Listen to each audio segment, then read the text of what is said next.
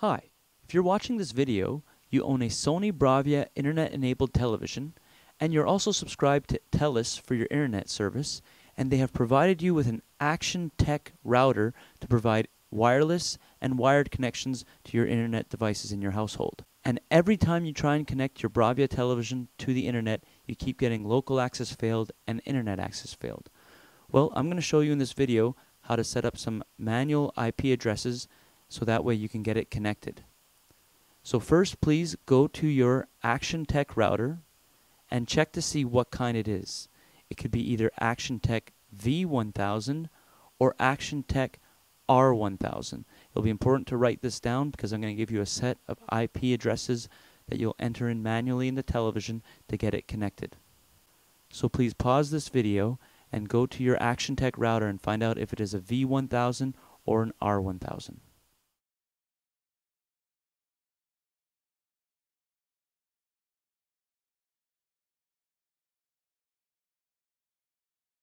So once you know which kind of Action Tech router you have, please just watch this video. I'm going to show you how to input those IP addresses manually, and then you'll get your TV connected to the internet.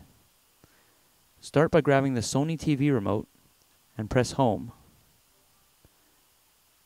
And then look for the settings icon, and then find the network.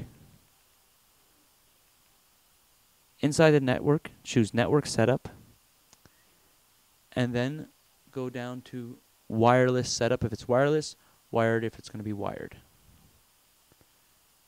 If it's wireless, go to Scan. It'll scan for your wireless network. Then find your wireless network. Put in the proper password.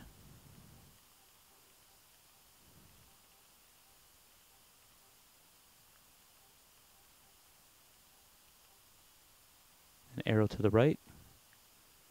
Now you're going to have a choice for auto or custom. Go down to custom and then choose manual for the IP address settings. You're going to go into the IP address and you're going to change it by going up to match the IP addresses that I gave you earlier in the video.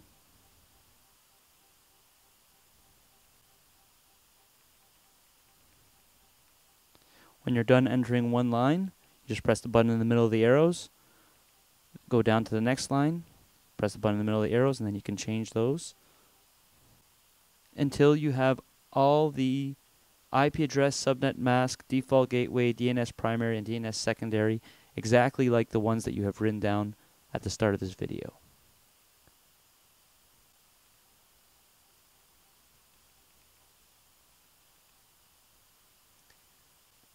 When you're done putting in all those addresses, just like the ones that you've written down, just arrow to the right.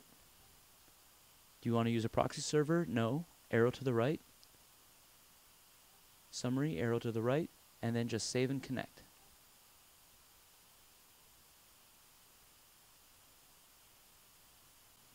As long as you put in the proper wireless password and then put in these manual IP addresses, you should then finally connect to your network with local access OK and internet OK. Now, just to finish up, I recommend that we update the firmware of the television. So you can just go Return, go up to Product Support, Software Update, and start the software update. If there's no versions, excellent. You can just go Return again.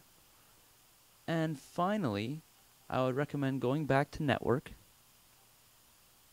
and then going down to Refresh Internet Content. This will load all your YouTube, Netflix, and Bravia Internet video services. So now that your internet content is all ready, let's go home and you can scroll over to Internet Content, and there you got your Netflix, 3D Experience, Slacker,